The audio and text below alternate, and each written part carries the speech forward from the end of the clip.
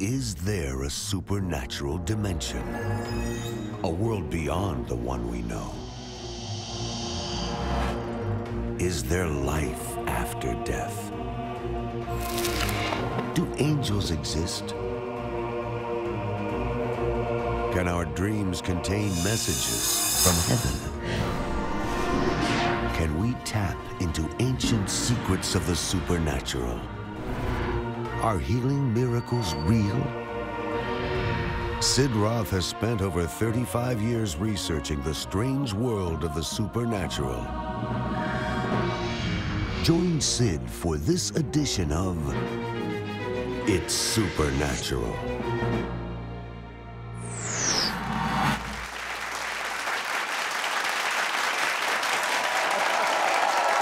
Hello, Sid Roth here. Welcome to my world where it's naturally supernatural. There is nothing this world has to offer compared to having intimacy with God, to having the assurance that He knows your name and that you can hear His voice and you can accomplish your purpose on this earth. Heaven must be the most wonderful place. My Jewish mother used to say that. She's in heaven right now. My guest died from a medical viewpoint and went to heaven, and he went to a room called the body parts room. Now, these body parts are waiting for us, and after he learned how this operates, people are getting body parts. Next on It's Supernatural.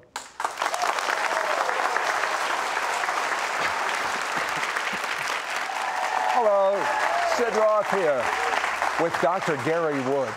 And Gary, we're happy today, but in 1966, you're just a young man. You're driving with your sister, and you have a crash. What is the first thing you remember after the impact? Well, Sid, there was a sharp, searing pain that went through my upper facial features, and I felt a crushing in my larynx, and then I was just relieved of all pain. Dying is just like taking your clothes off and just laying them aside. I stepped out of this body, this earth suit, and then was lifted above the top of my car, and my whole life passed before my eyes in just an instant. Then I was caught up in a swirling, massive, funnel-shaped cloud that grew wider and very bright, but not as bright as the lights that are shining here in the studio in my face. Angels took me underneath their wings. Now, while this is going on, eventually a paramedic gets to you. Yes. What did the paramedic find out? Well, they pronounced me dead at the scene of the accident. I've learned that I was dead for over 61 minutes. Oh, okay. Now you're caught up in the air. There is no pain. Was it a good feeling? It was ecstasy. It was peaceful, calm, tranquility. And then angels began to sing, "Worthy is the Lamb that was slain from the foundation of the world." Then this cloud opened up, and I saw this gigantic golden satellite suspended in space that the Bible calls heaven. It had 12 foundations, Sid. The names of the 12 apostles were inscribed upon them. It had 12 gates of pearl, and the gates are over 500 miles in width. I started walking up a green grassy hill. The grass came all the way through my feet, yet there were no indentions where I'd previously stepped. There were diamonds on the grass. There was an angel standing in front of one of those gates of pearl, and he was at least, the angel was at least 70 feet tall. Did you hear that? 70 feet tall? And That's tall. That's tall. He had a sword. He had beautiful gold-spun hair. And there was an angel inside of the city that was holding some books. And there was some exchange between these two angels. And then I was allowed access into the city, and I have to say that I was allowed access into the city because I received Jesus Christ as my personal Lord and Savior. Who was the first person that you met besides the angel? Well, he was my best friend in high school, and he had been killed in an automobile accident. His head was decapitated.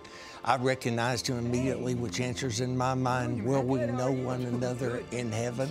And certainly we will. And then my friend began to take me on the tour of the place called heaven. Tell me about the library. That intrigues me. Wait, I saw volumes and volumes of books. There's books of prayer requests, our spiritual growth in the Lord, and souls that we have won to the Lord Jesus Christ, because that's the dearest thing to the heart of God. So let me see if I got this straight. There's a book, and it has the names of the people that say you have won to the Lord. Did you look in that book? I did, and I saw people that I had led to the Lord even up to that particular time. And then the most exciting thing, Sid, was to see the Lamb's Book of Life. And there, it is just covered in wool. It's white wool. And I looked into the Lamb's Book of Life, and I saw my name written in the Lamb's Book of Life. And it said, paid in full by the precious red blood of Jesus. So I had a right to be there. And I saw what happened when someone received Jesus as their Savior. What transpires is there's always a welcoming committee when you come to heaven. There's always celebration and excitement. And I saw a man receive Jesus as Lord and Savior of his life. And there were people watching and looking. They were sitting like in bleachers. It's kind of recorded in Hebrews chapter 12. They're not looking at all the bad things in life, but they're looking at the good things, and they're pulling for us. They're cheering for us. They've in essence said, we've run our race, you run your race. And wait a second. I feel something right now. I believe the presence of angels. You have an angel that accompanies you. Is that angel here right now? He is here right now. Why is he here? Well, because I'm a man on a mission with a message sent directly from heaven to make it real. Hold that thought. Generation. We'll be right back after this.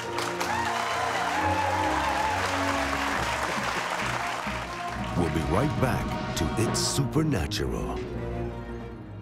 Many viewers report testimonies of miracles, signs and wonders, and healings as a result of watching It's Supernatural. I'm 14 years old. This morning, I watched It's Supernatural about angels, and warmth poured on me. It made me cry.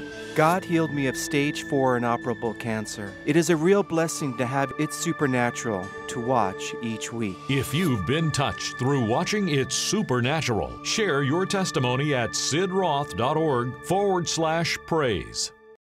We now return to It's Supernatural.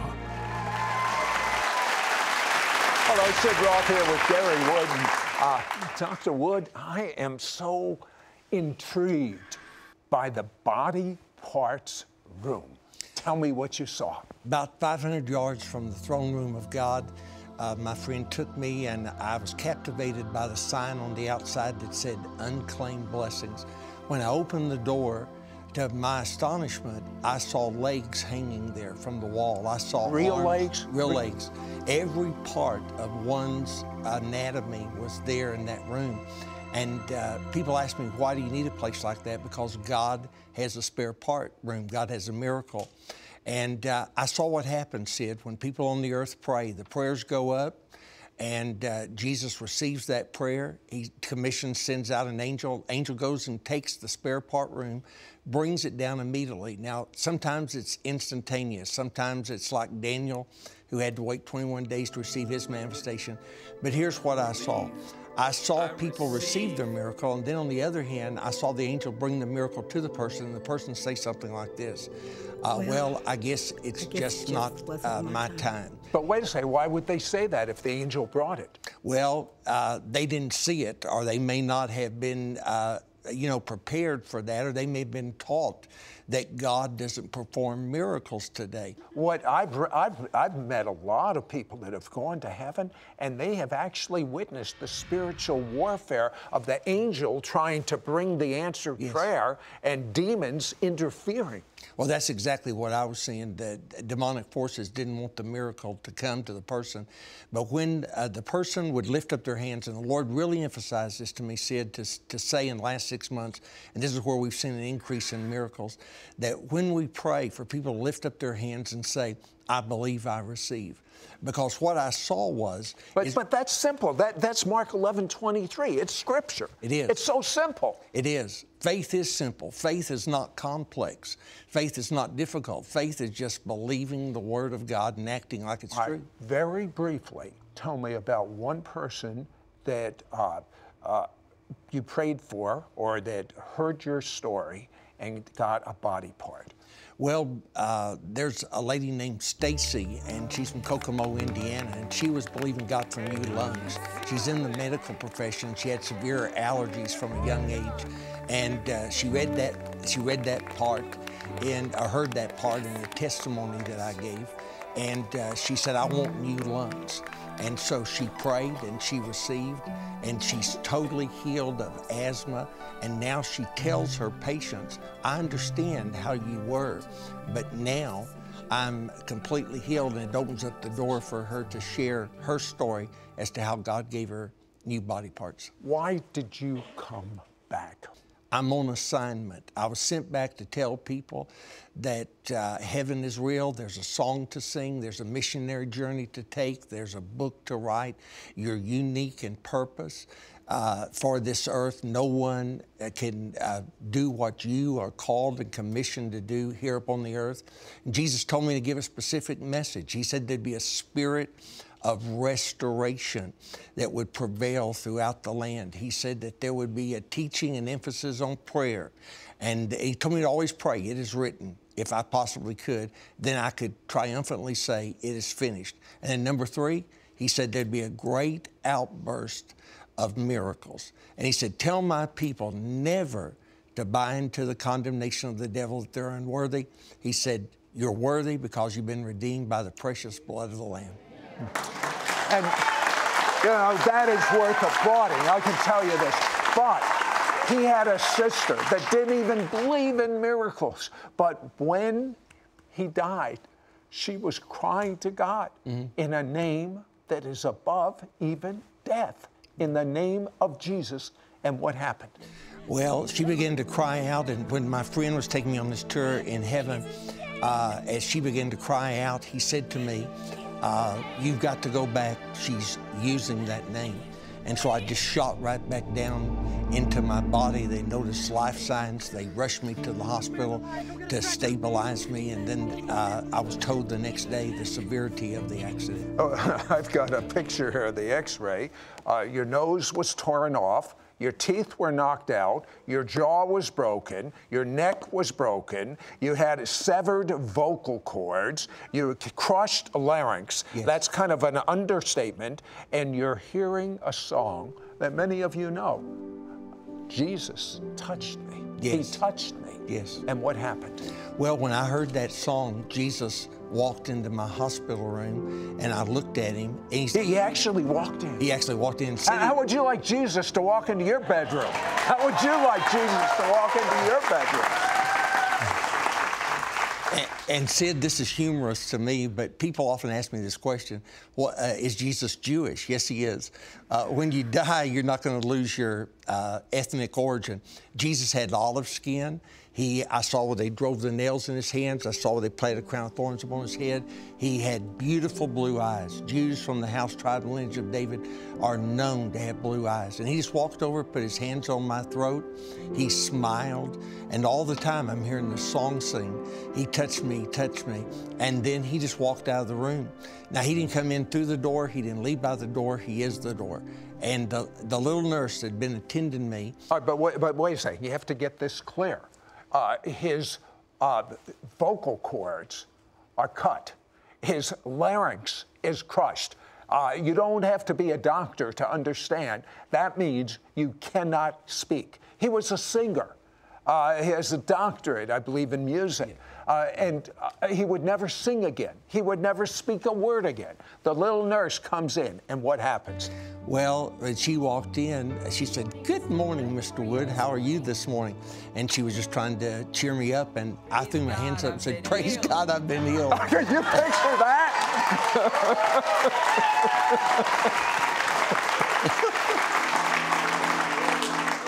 And she dropped a tray, Sid, needless to say, and the doctors went out, or she went out and got the doctors. Doctors came in and they said, you can't speak, you can't talk, but I got a second opinion. Dr. Jesus said I could, and I've been doing it every day. What did the voice therapist say? She said it's absolutely impossible for, number one, for me to even be alive with the crushed larynx, because with a crushed larynx, your food will go directly into your lungs instead of into your stomach. And so you'll drown to death, essentially, or you'll suffer. And you know what? The thing that's so amazing, he can't talk, by the way. I want you to know this, medically speaking, because his vocal cord is still cut. His larynx is still crushed. But it's a double miracle if you look at it that way. But when he sings, "He Touched Me," people get healed. And he told me, God told him, many of you are going to be healed in this next segment. And I got proof from heaven. There is an angel on this set, and I'm doing all I can to sit still. But I'll be back in a minute.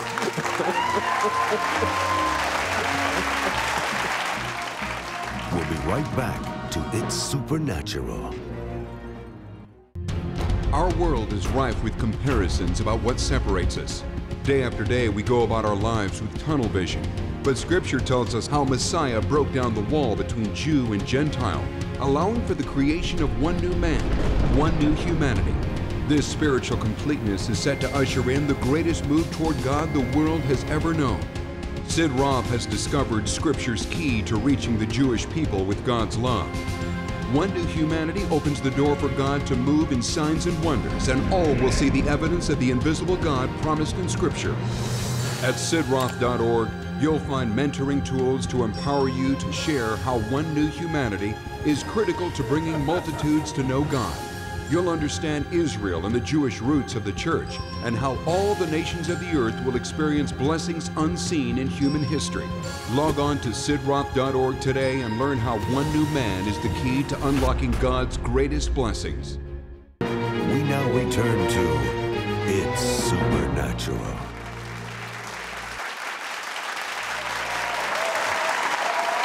Hello, Sid Roth here with Dr. Gary Wood. And, Gary, it is getting so much power is on this set right now.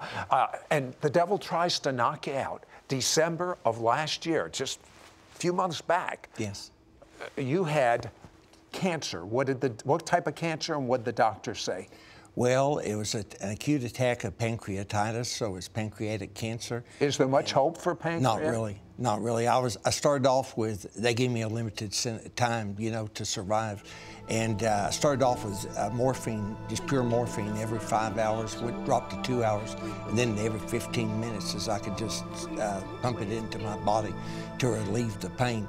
But what I did, Sid, I didn't do anything different. But were you fearful that this was your time to leave? Absolutely not, because why? I'm a man on a mission with a story. Okay. And all right. Well, listen, I've got a story for you right now, and it's truth. If you have a life-threatening disease, and there's a purpose for your life, and you have not fulfilled that purpose, no devil in hell can take you out. You hear me? Man. Yeah.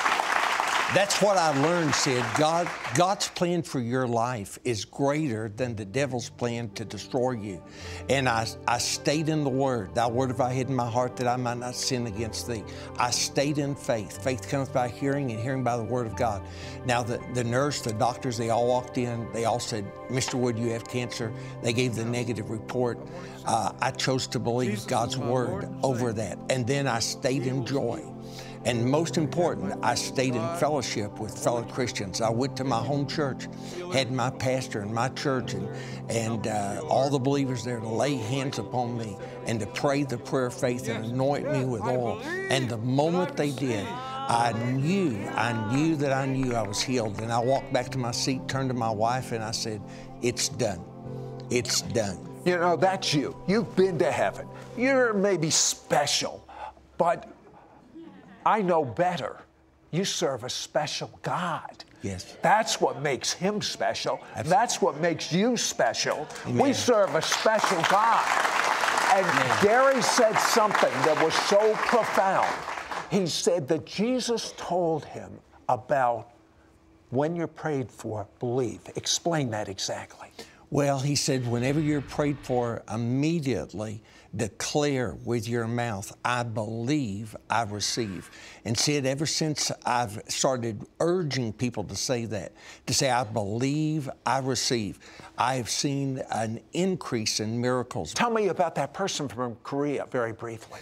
Well, I was in a church service and there was some Korean, 3 people there from Korean origin. I walked back to the young man and he said, I introduced myself and he said, oh, I know who you are. He said, you very, very popular in South Korea. And I went, oh yeah, sure, something like that, you know. But then I discovered that they watched It's Supernatural with you and they saw me on a previous program and they got on my website, flew 21 hours to be in the service, to bring their mother who was dying of terminal cancer, and God miraculously healed her. In Jesus' name.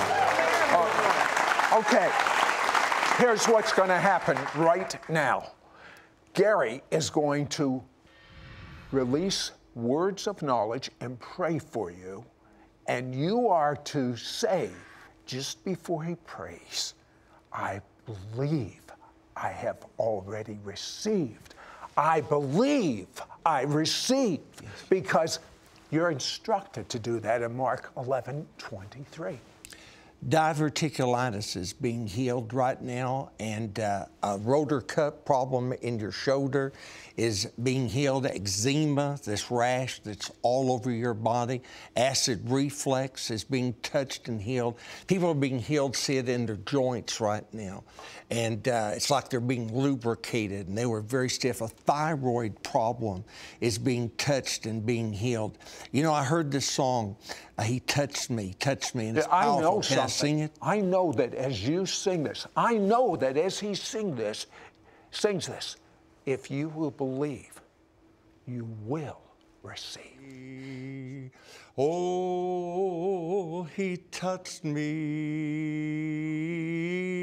Join me, audience. And oh, the joy that floods my soul.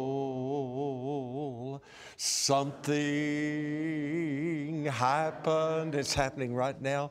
And now I know he touched me and made me whole. There is such a presence of God in this studio right now. Gary, God spoke to you about the importance of living a holy life. We don't hear much about that. Why is that even so important right now? Well, the Bible, of course, the Word of God says, without holiness, no man will see God. So that's very important. But he said, those that will walk in holiness in this last day will be rewarded for that and will walk in the blessings of God. Those that choose not to are going to be exposed. And it's time to discard and abandon anything that's hindering our race with God. Throw it off and run the race to fulfillment, so we can hear Jesus say, well done, thou good and faithful servant. Are you walking in holiness? Are you looking at pornography? Are you involved in the New Age, the occult? Are you involved in sex outside of marriage? Are you involved in addictions of any kind? Are you involved in homosexuality? Are you involved in lying? Look, you know if you're involved in sin. Repent means to tell God you're sorry and change your action and turn from your wicked ways and ask Him for the power to overcome. You can't do it yourself. But if you will do your part, if you will repent and believe the blood of Jesus has washed away your sins, then God's going to do His part and give you the ability to walk a holy life and watch the blessings that you're about ready to walk into.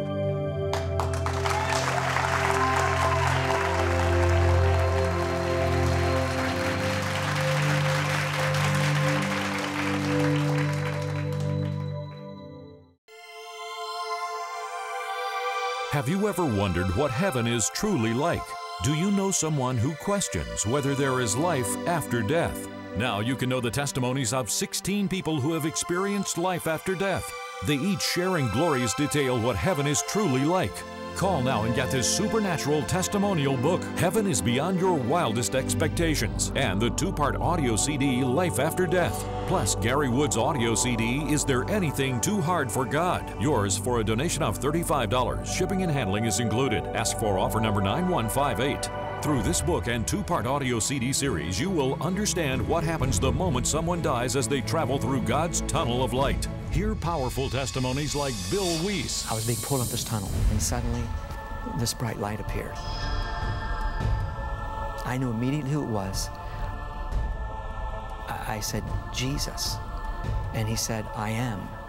And when he said, I am, I collapsed at his feet.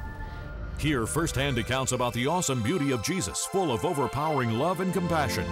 Gain faith to believe God for your healing as you understand that God has a body parts room where miracles are waiting to be accessed.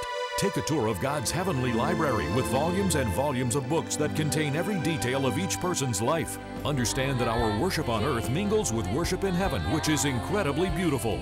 Understand how our prayers are converted into visible fire and rivers that ascend to heaven. Hear the moving stories of family reunions in heaven. Not only my grandmother Mary was there, but other family members that had accepted Jesus Christ or the Messiah as Lord and Savior, they were there. And it was something. It wasn't just the ones I knew, but generation after generation after generation. Through Gary Wood's anointed audio CD, Is There Anything Too Hard for God? You will obtain an impartation for faith to believe God for your miracle breakthrough. Gary Wood shares in detail about seeing happy children and animals playing together in heaven, tasting the fruit of heavenly trees, which impart spiritual gifts and knowledge, seeing the prayers from earth ascend into heaven as an army of angelic forces are dispatched for battle to destroy the demon's effectiveness. And I saw my name written in the Lamb's Book of Life, and it said, paid in full by the precious red blood of Jesus. Once you understand eternity, your life on earth will have purpose. You will clearly understand your destiny. Don't miss out on getting this supernatural testimonial book, Heaven is Beyond Your Wildest Expectations, and the 2-part audio testimonial CD, Life After Death. Plus, Gary Wood's audio CD, Is There Anything Too Hard for God? Yours for a donation of $35. Shipping and handling is included. Ask for offer number 9158. Call or you can send your check to Sid Roth. It's Supernatural, P.O. Box 39222, Charlotte, North Carolina 28278. Please specify offer number 9158 or log on to sidroth.org. Call or write today. Next week on It's Supernatural, my next guest said next year will either be the best year of your life or the worst year of your life, and he has found ancient biblical mysteries, when implemented on a practical basis, result in a supernatural increase that will cause you to be on the right side of the ledger.